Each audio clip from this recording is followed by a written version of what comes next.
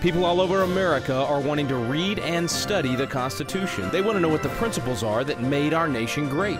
Well, we've got a special program for you available now called Constitution Alive with David Barton and Rick Green. And it's actually a teaching done on the Constitution at Independence Hall in the very room where the Constitution was framed. We take you both to Philadelphia, the cradle of liberty in Independence Hall, and to the Wallbuilders Library, where David Barton brings the history to life to teach the original intent of our founding fathers.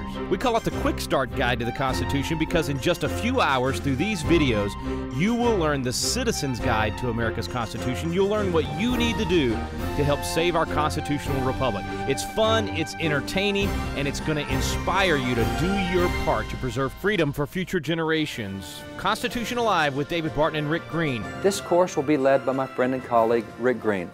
Rick is an attorney and former state legislator who for years has worked with me at Wallbuilders as a speaker, writer, and teacher on the Constitution and the Founding Fathers. This is our goal to accomplish what John Jay told us. He said that every member of the state ought diligently to read and to study. So not just read the Constitution, but to study the Constitution. Why? He tells us, so that we can teach the rising generation to be free. So we can pass the torch intact to the next generation. And then he tells us so that we'll know our rights, we'll sooner perceive when they've been violated, and we'll be the better prepared to defend and assert them. That's our goal. The classroom presentation that you're about to join is an opportunity for you to regain the intimate working knowledge that every citizen and student once had of our Constitution. We go through every article, every amendment. We get into the Founding Fathers. We talk about what they actually intended.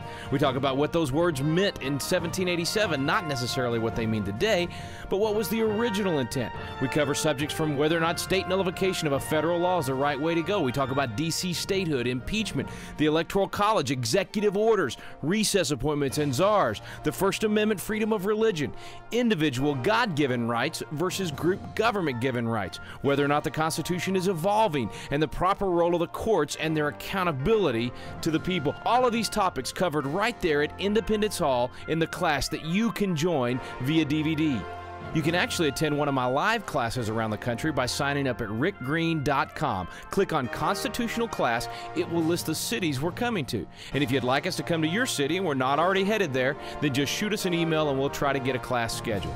You can get the entire course on DVD and CD, so you're right there with us in Independence Hall, even including all the questions and answers. It's all right there on the DVD. You'll get your own copy of my collars, The Constitution Made Easy, a wonderful tool in studying the Constitution, as well as getting the fill-in-the-blank study guide that goes with the course so that it'll become a great reference tool for you to teach your family and friends about the Constitution.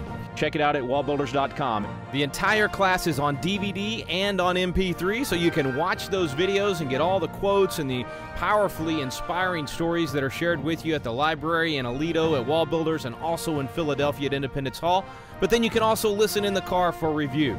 Additionally, we've got a bonus CD, God and the Constitution by David Barton. All of it available for you right now, Constitution Alive with David Barton and Rick Green. Here's a sneak peek.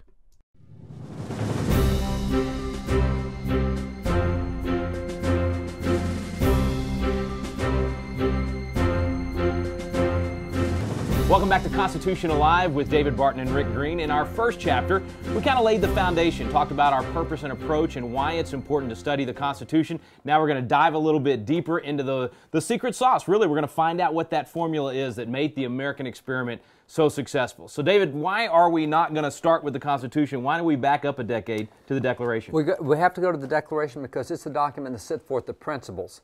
So the Constitution said, you remember those principles we gave you 11 years ago? Well, here's the way we want them applied. We hold these truths to be self-evident, that all men are created equal. We, the people of the United States, in order to form a more perfect union, and secure the blessings of liberty to ourselves and our posterity. These united colonies are and of right ought to be free and independent states. in order to make our union stronger.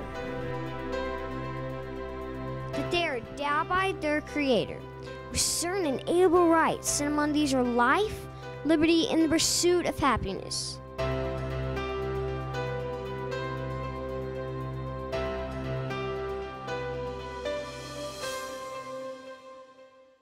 Welcome to Constitution Alive right here in Independence Hall from Philadelphia, Pennsylvania. We are in the room where both the Constitution and the Declaration were adopted. This is exciting for me. I hope it's exciting for you. We're very honored to be able to be in this room.